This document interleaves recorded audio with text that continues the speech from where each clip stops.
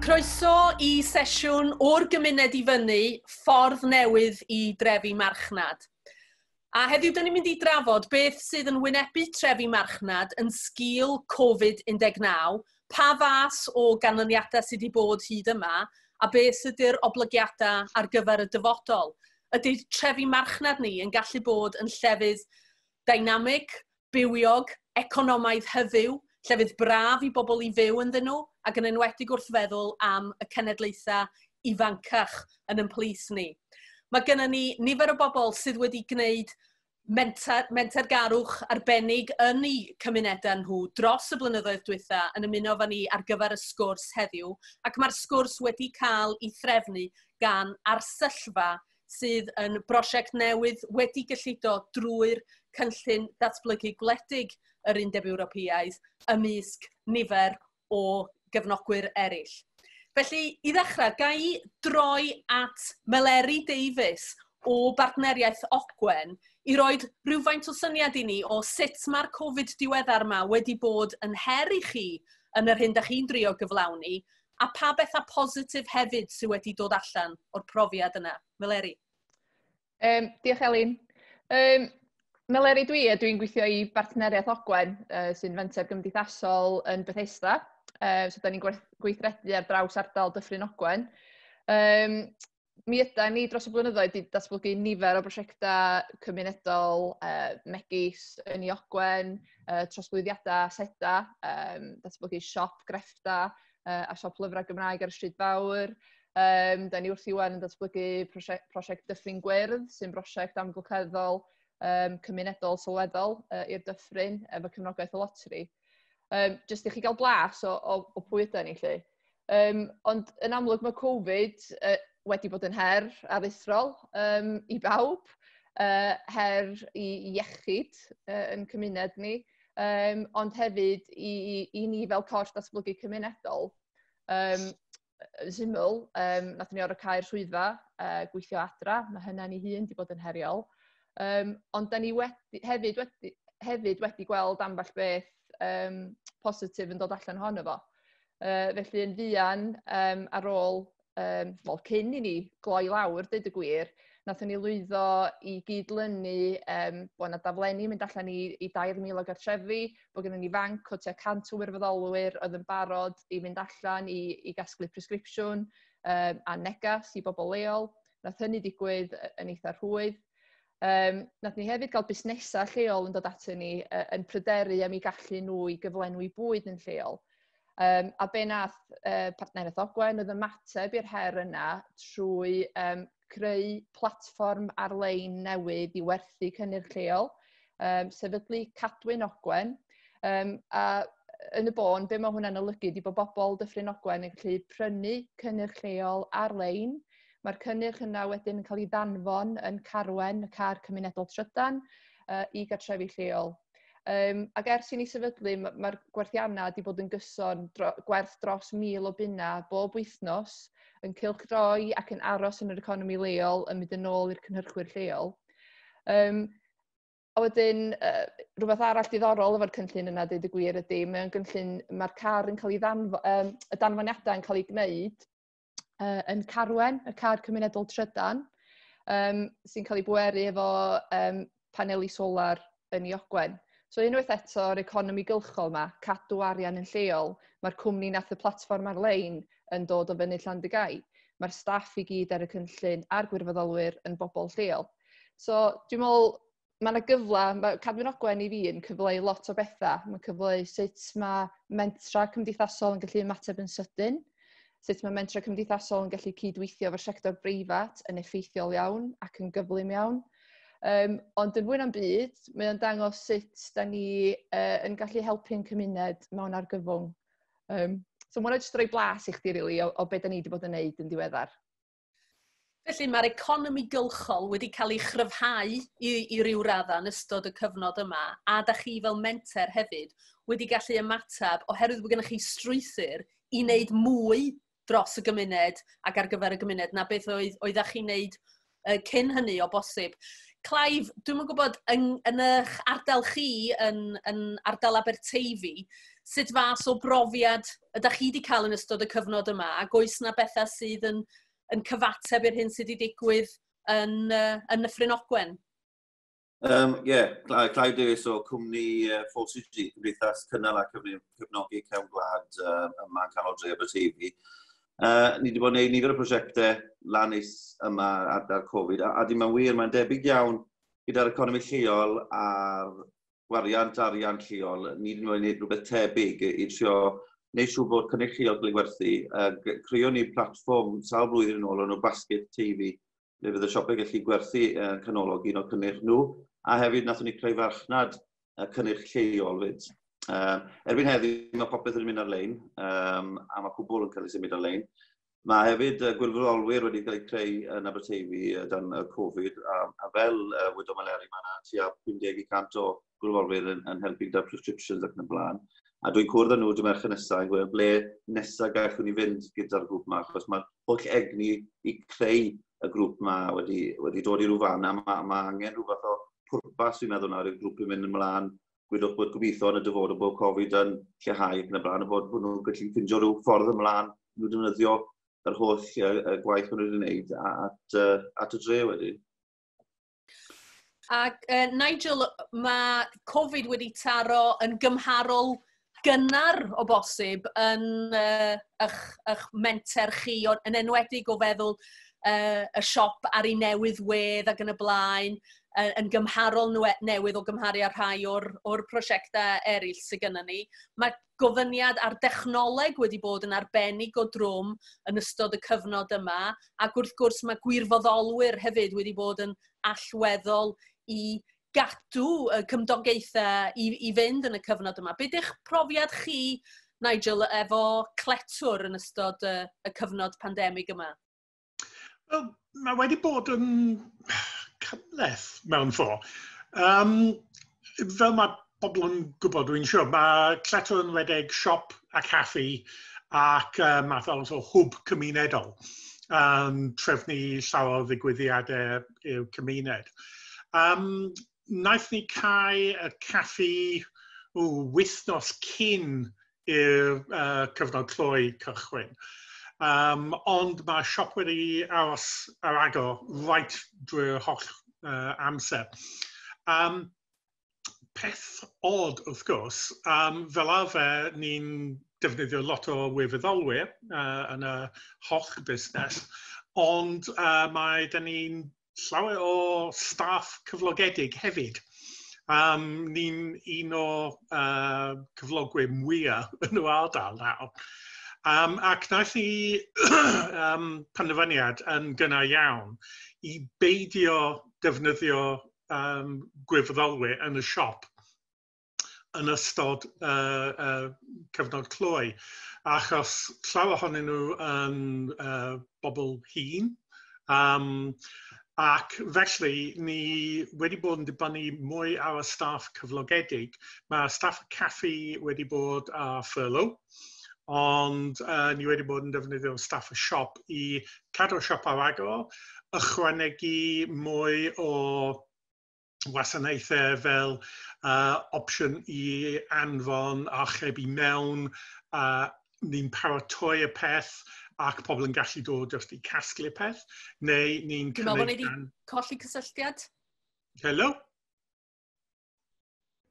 Helo? Oedd o'n iawn o ochr ni. Dwi'n yn gwybod, Elin, mae'n bosib nad y Wi-Fi diath fymryn yma yna. Mae hynny'n digwydd weithiau, felly... Ti eisiau mynd yn ôl fymryn, Nigel? Ie, so ti'n mynd yn ôl chydig bach yna i neu nodyn yr amser yma yna, fe rhai olygu fo fe'i gilydd. Ie. Cynnig gwasanaethau archebion, felly mae pobl yn gallu dod... You are muted. Na, mae'n oce. Mae'n oce. Dos yn ôl eto, chydig bach eto. Oce.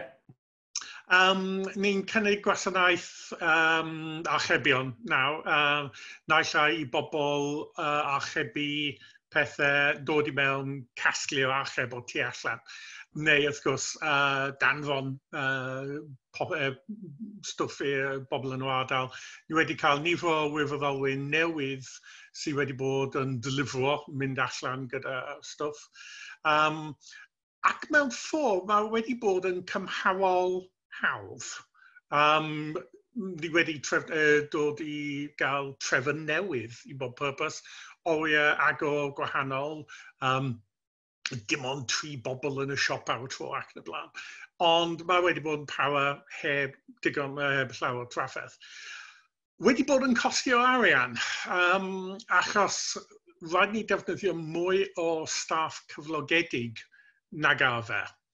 Ac bod ni wedi bod yn brysur, mae trosiant yn y siop wedi mynd I fyny i'w cymharu ag arfer. Mae mwy o cwsmeriaid newydd wedi dod I mewn, ond ni'n dal I golli arian pob wythnos. Dim llawer, ond dyna reswm ni'n cael y 10,000 gan y Llywodraeth, felly dyn ni ddim mewn unrhyw trafferth ar hyn o bryd. Problem nawr yw ailagor y caffi. Ni wedi bod yn cynnig takeaways, diodydd, brechdan ac yn y blaen ers mis nawr. Ond mewn ffordd, ni'n cyrraedd yr adeg mwyaf peryglus. Mae caffi ailagor heddi I gwasanaethu bobl tu allan, sy'n tipyn o trafferth pan mae'n bwrw glaw. Ond mae'n dal I fod yn peryglus i'r staff I gwsmeriaid. Gobeithio mae'n siarad am 3 wythnos efallai, bydd modd ailagor tu fewn, ond gyda cyfyngiadau eto.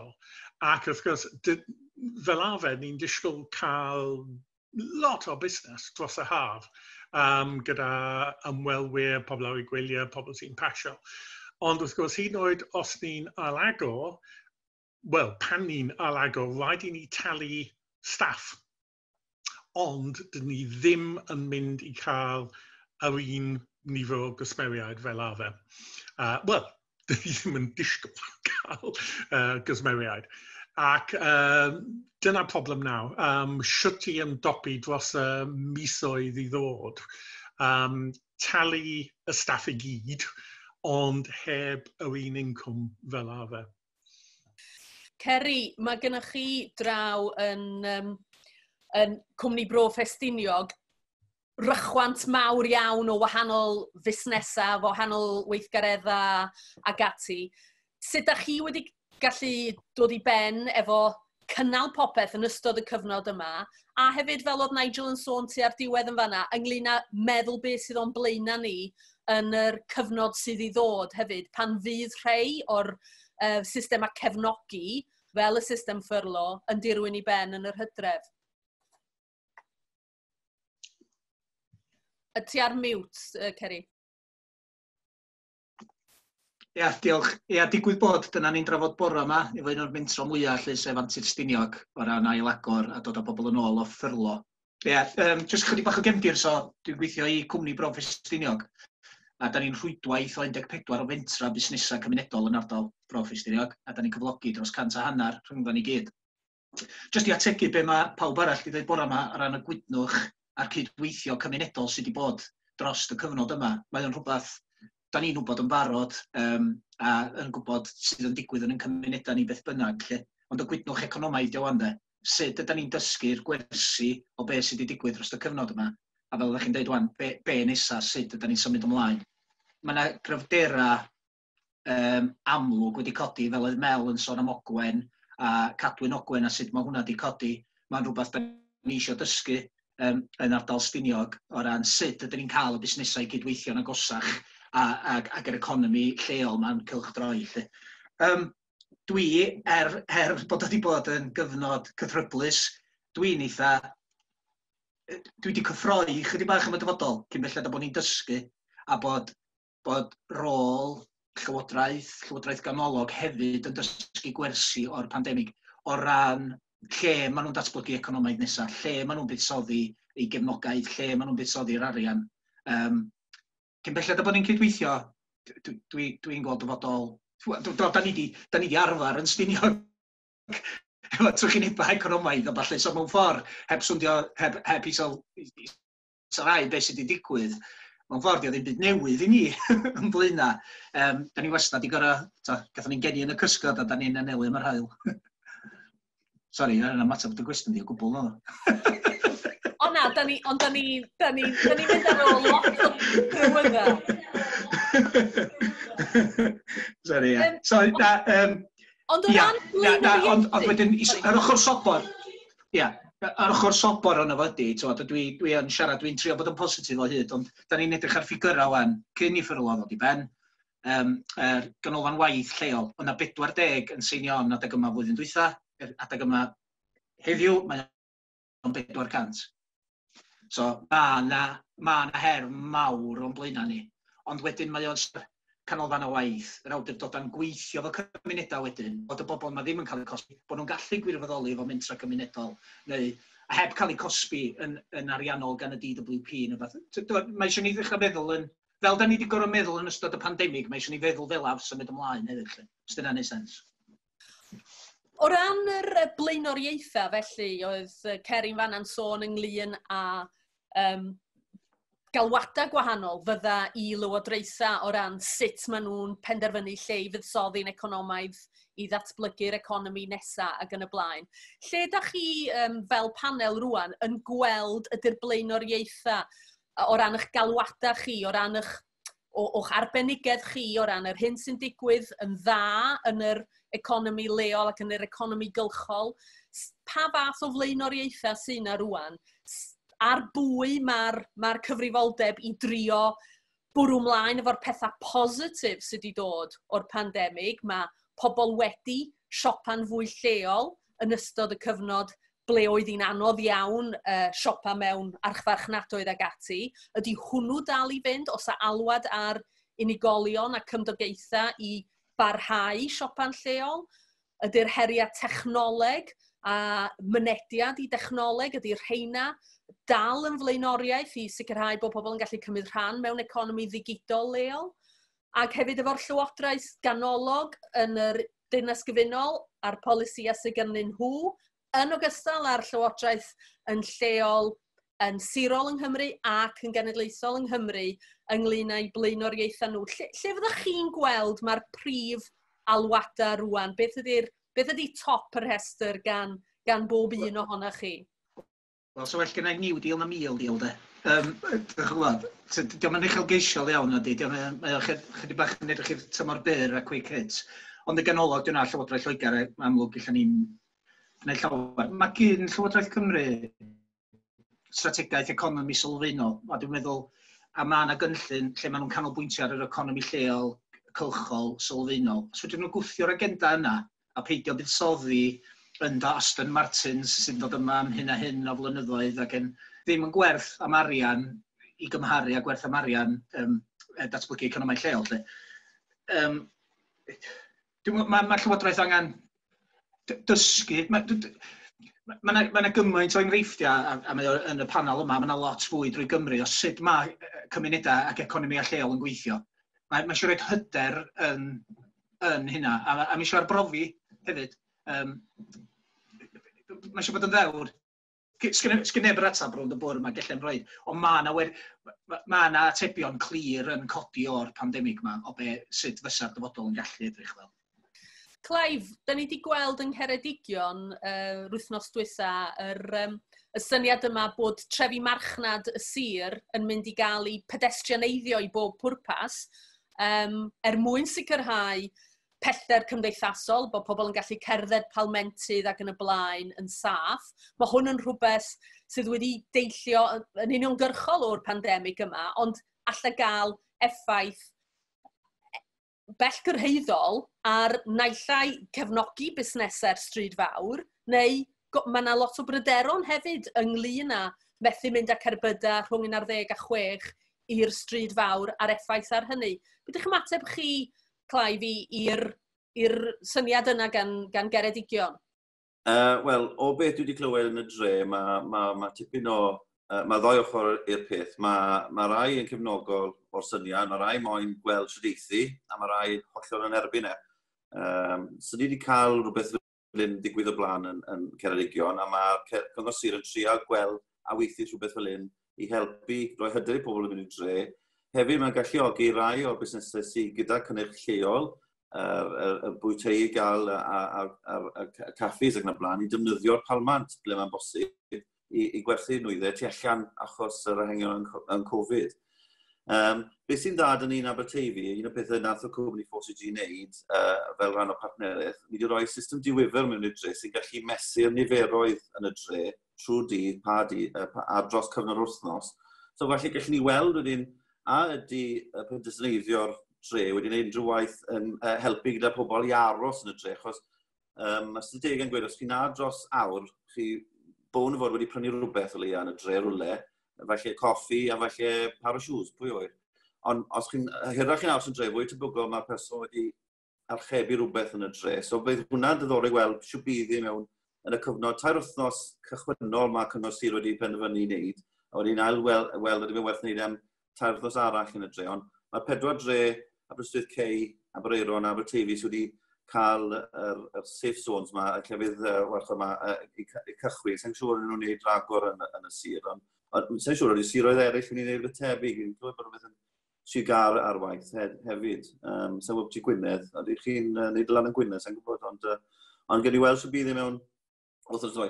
Peth bwysig wrth gwrs yw'r tywi, gen i weld sy'n bydd i nawr, os gen i glaw trwy'r haf, fydd i werth dim, ond fe gen i weld sy'n bydd i.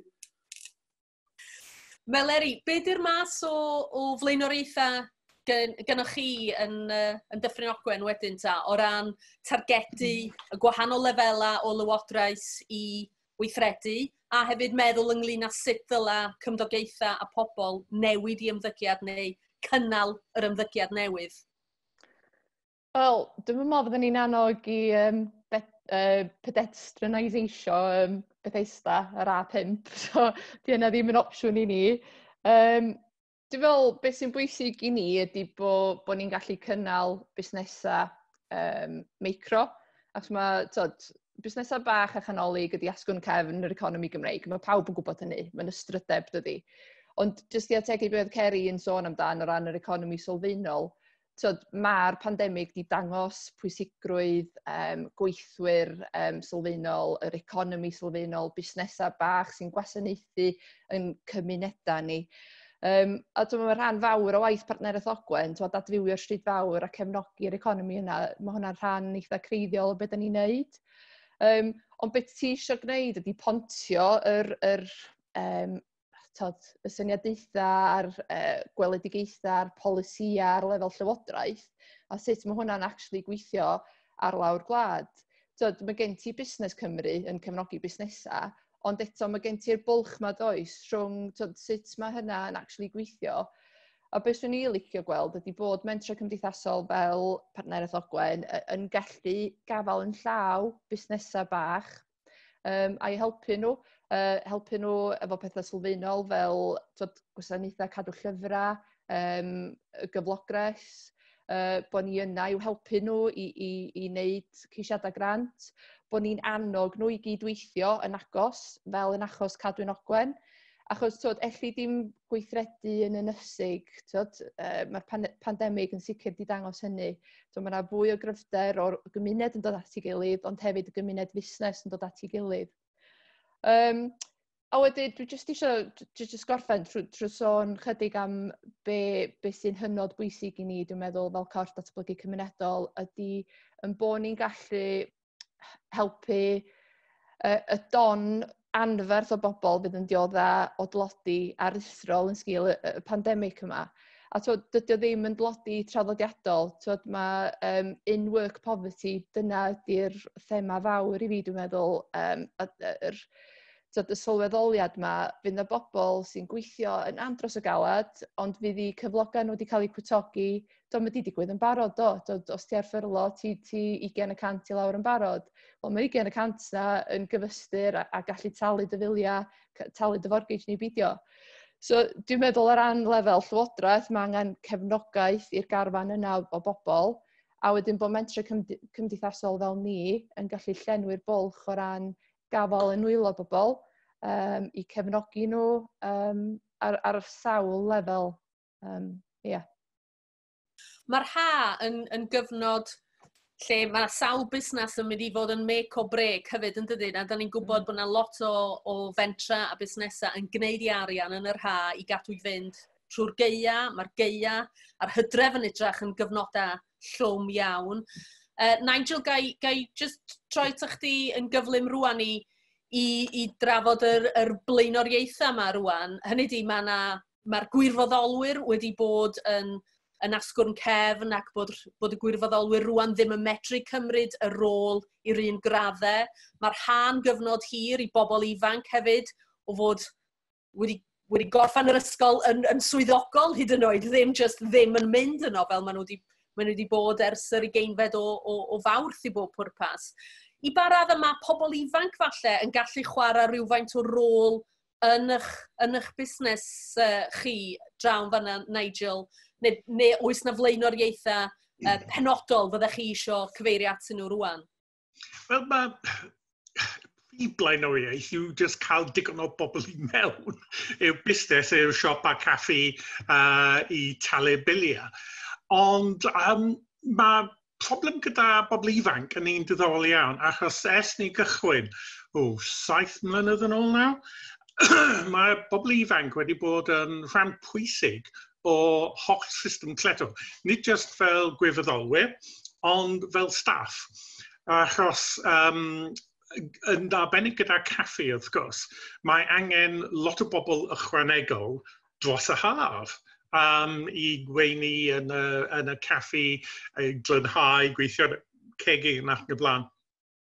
Ac fel arfer, ni'n cyflogi rhyw 10 neu 12 o bobl ifanc round y flwyddyn. Rhai yn dod i mewn jyst i glynhau, jobyn glynhau am cwpl o oer bob diwrnod. Rhai yn gweithio am 5-6 awr ar dydd Sadwrn neu yn ystod y gwyliau. Ac i'r rhai ohonyn nhw, mae wedi bod yn cyfle pwysig iddyn nhw, gan fod ni'n treatio nhw fel oedolion. Maen nhw'n gweithio fel pobl. Dyn nhw ddim yn pobl ifanc, maen nhw'n pobl. Unwaith maen nhw'n cyrraedd 16 oed, maen nhw'n mynd ar y books yn llawn, maen nhw'n cael tal cyflog ar gyfer gwyliau. Os maen nhw'n sâl, maen nhw'n cael sickness pay. Os maen nhw'n methu dod i mewn am shift, maen nhw'n cael disciplinary hearing.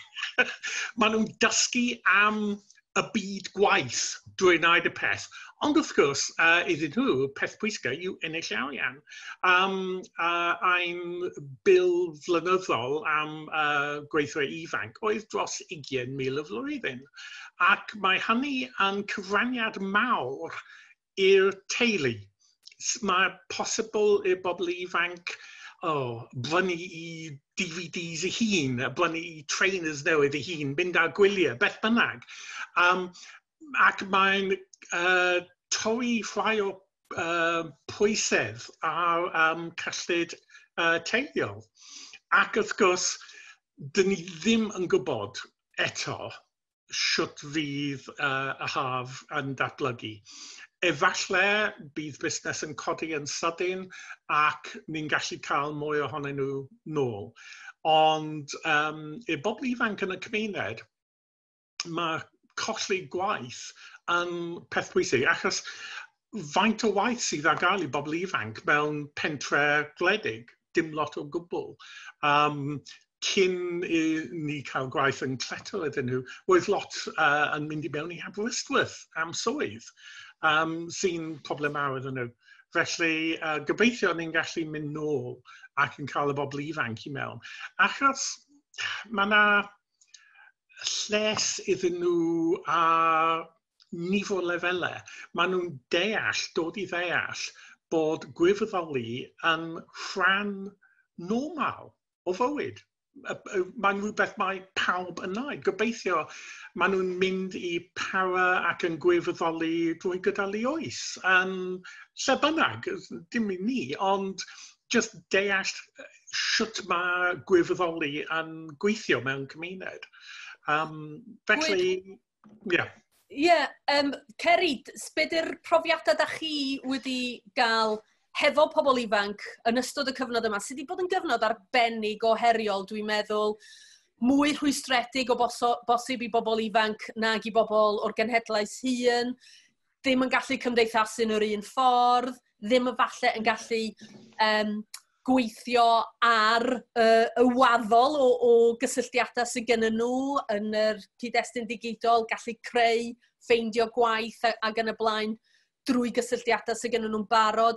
Hynny ydi, pa fath o heriau sy'n wynebu pobl ifanc yn eich ardal chi, Ceri? Yr her amlwg, yr ansicrwydd gen bawb am di berson ifanc, mae'n siŵr bod o'n gyfnod lot fwy ansicr. Ond jyst i ategu be oedd Nigel yn dweud o ran faint o werthfawr ydy'r cyfleon sydd mae bobl ifanc yn cael o fewn cletwr ac y profiad maen nhw'n cael, ond hefyd faint o werthfawr di'r gymuned yna de. Be sy'n ni'n edrych ar rwan ydy i drafod efo'r llywodraeth a llywodraeth leol ydy fydd na cynlluniau'n codi wan i cefnogi bobl ifanc fel prentisiaethau, Jobs Growth Wales a'r stwff yna i gyd. Oes na modd o ddylanwadu ar y ffordd mae hynna'n cael ei siapio. Mae yna gyfla, mae yna gyfla da o cael bobl ifanc i wirfoddoli neu profiad gwaith neu cael ei talu i weithio fewn mentra ni cymunedau am cwpl o fisoedd wan, cyn cael ei bwydo i fewn i'r byd berig mawr. Da chi'n gwybod beth i feddwl am bod nhw'n cael cyfla i ddod i nabod i cymuned eto, a nabod beth sy'n digwydd o fewn i cymunedau, a'r cyfleon sydd ar gael o fewn cymunedau. Sa'n ni'n licio rhyw cynlluniau prentisiaethau lleol wedi siapio'n lleol, a dim ar lefel cenedlaethol, ond bod nhw wedi siapio i siwtio'r cymunedau. A bod y prentisiaethau lleol felly yn cael ei siapio ar beth yr anghenion lleol a'r gymuned ac yn gyfleoedd i bobl ifanc ddod i nabod i ardaloedd sy'n cynnwys nabod sut mae ardaloedd nhw'n gweithio'n economaidd. Dychmygwch dim llafar, ond dychmyga cael profiad gwaith yn cletwr, neu dychmyga cael job ha yn cletwr, neu job ha yn pound stretcher. Pa un fysa'n dod ar fydd fwyaf i chdi? Ac os oes arian gan y llywodraeth i siapio prentisiaethau fel yna, neu pethau lleol, wel, targedu nhw'n lleol a gwrando a gweld beth sydd yn y cymunedau de. A sicrhau bod pobl ddim yn cael eu cosbi'n ariannol am wirfoddoli hefyd. Ydy hwnnw yn ffactor sydd yn atal lot o bobl rhag gwirfoddoli? Yndi, geith Mel ategu, ond da ni yn siarad efo'r DWP am hynna wan. Yn sicr, mae'n rhywbeth ddylsa bod ni'n sbio. Jyst i ategu beth Ceri'n deud, yn sylfaenol beth ti eisiau di meithrin mentergarwch gymunedol yn y to newydd mae o wirfoddolwyr. So, yn un peth ti eisiau bobl ifanc i ddod fewn, ond ti hefyd yn llenwi bwlch. Mae lot o wirfoddolwyr yn cymdeithasau ni mewn ardaloedd gwledig fel hyn. Mae nhw'n hyn. I radda, mae nhw wedi cael eu cloi fewn yn eu cartrefi yn ystod y pandemig. Da ni wedi weld o'n yn sicr fo'r don newydd o wirfoddolwyr nath ddod ymlaen yn sgil coronavirus. Lot yn nhw'n iau. Felly mae yna gyfla i ni wneud y gorau o'r sefyllfa yma a meithrin y bobl ifanc yma i fod yn rhan o wead i cymunedau. A y gwir amdani ydy, mi fyddan nhw, lot yn nhw wedi cael eu diffyrio, fyddan nhw ddim yn mynd i'r brifysgol, fyddan nhw'n cicio sodla gwmpas le yma, mae eisiau rhoi cyfleoedd gwirioneddol cadarnhaol iddyn nhw. Clive, da chi'n defnyddio? Nigel. Yn dilyn beth mae Ceri wedi bod yn wneud am peth pwysig gyda unrhyw cynllun am bobl ifanc neu beth bynnag. Mae'n pwysig, hynod o bwysig, bod y syniad yn dod o lefel leol. Mae pob cynllun yn gwahanol. Mae anghenion pob lleoliad, pob cymuned yn wahanol. Felly mae rôl pwysig i'r llywodraeth canolog, ond rôl fel facilitator, rôl I helpu. Rhaid iddyn nhw gwrando ar y bobl lleol ac yn helpu nhw. A un enghraifft diddorol oedd gyda arian y 10,000 rate relief math o beth. Roedd pawb yn meddwl ar y cychwyn, gwych, 10,000. Na, doedd ni ddim yn cael y 10,000. Achos y holl cynllun yn just meddwl am busnesau traddodiadol sy'n cael small business rate relief. Mae elusennau, cwmnïau dielw ddim yn talu small business rates. Felly, doedd ni ddim yn cael yr arian ar y cychwyn. Roedd rhaid iddyn nhw cael tranche arall o arian ar gyfer busnesau cymunedol ac yn y blaen. Felly, mae'n pwysig I Llywodraeth canolog gwrando ar y bobl sy'n gweithio yn y mentrau lleol ac yn ymateb I hanghenion nhw. Rhaid I ni cael rhywle I fynd ac yn dweud ni angen hyn a hyn, arian beth bynnag. Ac wedyn mae Llywodraeth yn ymateb. Dyn ni ddim yn mynd I fyny os oes angen I ni just gwrando ar y Llywodraeth ac yn gwrando ar I cynllunio mega nhw sy'n efallai mwy addas ar gyfer Caerdydd neu Merthyr neu beth bynnag. Mae'n peth gwbl wahanol. Mae rhwng y trefi, y pentrefi, y dinas y ddwy. Ac rhaid i'r Llywodraeth deall hynny. Ydy'r cyfathrebu yna wedi bod yn llwyddiannus claif? Ydy'r math o bolisi wedi bod o fydd i'r math o fusnesau ydych chi'n gyfrifol amdanyn nhw? Wel, yn ardal Aberteifi a Ceredigion, mae rhan o'r cynllun twf yma sydd dan yn Ceredigion, mae prentisiaeth a cwrdd ar economi a un o'r Cymru lleol yn rhan o'r cynllun yn ni. Felly, dwi'n gobeithio mae'r colegau a brifysgol yn gweithio'n agos gyda cyngor sir lleol sydd yn golygu, gobeithio yn neud rhyw fath o patrwm o pa fath o waith sy'n angen, a mae yna partneriaeth gyda'r cyflogwyr fwyaf yn y sir hefyd yn dod rhan o fe fyd nawr, sydd yn gret mewn ffordd. Os fel mae wedi gweud yn barod, mae pob rhan o Cymru gyda wan o fath o'r economi yn dreifo fe. Gyda ni fel erbyn blwyddyn nesaf, y cwestiwn ni'n meddwl gofyn ynglyn â ble bydd ni mewn Gwanwyn 2021 yn Aberteifi. Dwi'n gobeithio bydd yna fwy o gylchdroi'r arian lleol a defnydd a dealltwriaeth cynnyrch lleol I brynu.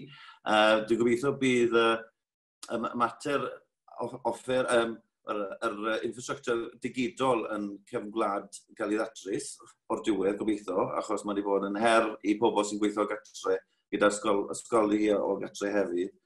A dwi'n gobeithio bydd dim un siop gwag dyn ni'n Aberteifi. Ar un o byd yna mae 3 neu 4 dyn ni sy'n go dda, ond yn gweld bod pob siop bach lleol yn llawn bwrlwm a gyda cynnyrch lleol a falle pobl ifanc yn dechrau busnesau lleol yn Aberteifi a bod pobl yn cefnogi nhw.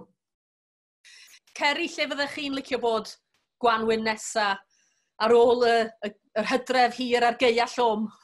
Iesgob, Dafydd. Yn fama, yn amlwg, yn bersonol, na, bod, a tegu beth Clive yn dweud, bod yna bobl ifanc, bod ni'n dysgu, bod ni wedi dysgu, a bod yna gynllun yn ei le, lle da ni'n hyderus yn ôl yn y cymuned, cos mae yna gryfderau anhygoel, ond bod ni'n troi hwnna fewn I cryfder economaidd, bod ni'n defnyddio'r gorau, beth sgynna ni'n bob cymuned, maen nhw'n gyd yn wahanol, ond yn cydweithio a gwneud pethau calad economaidd yn dod allan ohonyn nhw. A Nigel, beth amdanoch chi, lle fysa chi'n licio bod Gwanwyn nesa wedi goroesi gobeithio y cyfnod, a falle cynlluniau newydd ar weill? Wel, mewn ffordd just wneud beth bynnag mae cymuned eisiau. Dyna holl pwynt am cleto ers dyddiau'r cyntaf. Ni'n ymateb I anghenion y gymuned. Ac gobeithio ni'n gallu bod mwy brysur, gwerthu mwy o gynnyrch lleol, darparu mwy o wasanaethau i'r cymuned lleol, ac yn cyflogi mwy o bobl, os posib. Hynny yw sort of dod nôl mewn ffordd i arfer normal, ond mwy. Rhywbeth lle ni'n gallu bod yn edrych ymlaen i'r dyfodol cryf fel peth pwysig iawn yn y cymuned. A Meleri, sut fath o siap fydd ar y normal newydd yn Nyffryn Ogwen yn Gwanwyn 2021? Dwi ddim yn siŵr, ond o ran ni, gwaith Partneraeth Ogwen ydy trio cynnal yn cymuned, yn amgylchedd a'n economi ni yn lleol. Yn amgylcheddol, dwi'n gobeithio fydd prosiect Dyffryn Gwyrdd yn dechrau dwy'n ffrwyth. Mae iechyd a lles yn rhan fawr o'r prosiect yna, a dwi'n meddwl bod prosiectau iechyd a lles yn mynd i fod yn gynyddol bwysig i waith datblygu cymunedol. Da ni yn cefnogi'r banc bwyd yn lleol. Da ni'n trio tyfu hwnna wan fel bod o'n wasanaeth sydd ddim jyst yn fwyd, ond bod ni yn gallu cynnig cymorth amgenach. Boed hynny yn becynna tyfu, yn becynna crefft, rhyw fath o wasanaeth fwy holistaidd. A wedyn yn economaidd wedyn, yn amlwg, da ni'n gobeithio bydd Cadwyn Ogwen yn parhau. A da ni'n gweithio ar y gynllun busnes wan tu hwnt i fis Mawrth flwyddyn nesaf. Cynllun busnes sy'n cynnwys trio cael cerbyd cymunedol trydan newydd i wneud y danfaniadau. A digon o incwm yn dod o fewn i gynnal swyddog datblygu. Ond efo'r dair agwedd yna, y peth sy'n holl bwysig ydy bod ni'n cynnal y momentum yma o gydweithio. Y cydweithio yn cymuned ni, ond hefyd y cydweithio rhwng gwahanol fentra ar draws Cymru. Rhywbeth da ni'n gadarn iawn yn barn bod na fydd gwirioneddol. Da ni yn sicr yn gweld hynna. Dwi'n gweithio'n agos efo Ceri a criw Cwmni Bro Ffestiniog, criw Siop Griffiths ym Mhen y Groes. Felly mae angen fwy o'r rhwydweithio yna, dwi'n meddwl, rhwng mentra fel ni ar draws Cymru. Yn sicr, mae yna lwyth o brofiad gwahanol, nid jyst o gwmpas y panel yma, ond mewn mentra cyfatebol ar draws Cymru hefyd. Ac i bobl sy'n eisiau gwybod mwy am hyn, achos dwi'n meddwl y mwyaf mae rwy'n yn dod i adnabod y sectora yma, y mwyaf o ysbrydoliaeth mae'n rhoi i rwy'n i drio creu rhai pethau neu cyfrannu atyn nhw yn ei ardaloedd eu hunan hefyd. Ac i bobl sy'n eisiau gwybod mwy, mae yna gyfle i roed cwestiynau i fewn drwy'r Facebook, ac gewch chi fynd hefyd i safleoedd gwe, y gwahanol banelwyr yn fan hyn rwan, os na i ofyn i chi just deud yn gyflym beth eich gwefannau chi, yn ogystal â www.arsyllfa.cymru, sydd yn brosiect sy'n cael ei redeg gan Ffordd Cymru. Felly, gai fi just rownd â chi unwaith eto i chi gyfeirio at eich gwefannau i bobl gael mwy o wybodaeth a mwy o fanylion amdano chi. Cychwyn efo chi, Nigel. Www.cleto.com ac ni ar Facebook, Twitter, Instagram efallai nawr, sa'n siŵr hynny. Clive? www.4cg.cymru, 4cg.cymru, a ni hefyd ar Twitter a Facebook hefyd. Fantastic. Meleri? www.partneraethogwen.cymru, a mae gennym ni wefan gymunedol hefyd, sef www.ogwen.cymru. A Ceri? www.cwmnibro.cymru, a hefyd mae gennym ni wefan sydd yn dangos y cydweithio rhwng Ogwen a ni www.dolan.cymru. Ardderchog. Diolch yn fawr iawn i chi am gyfrannu heddiw yma. Gobeithio gawn ni lot o sylwadau i fewn yn y Facebook hefyd. A pob dymuniad da i chi gyd dros y cyfnodau i ddod. Mae wir wedi bod yn hwyl dysgu mwy a cael eich cwmni chi gyd. Diolch yn fawr iawn i Ffordd Cymru am drefnu hwn ac i'r Eisteddfod wrth gwrs am ei gynnal o. Diolch yn fawr. Diolch yn fawr. Cadwch yn saff, pawb.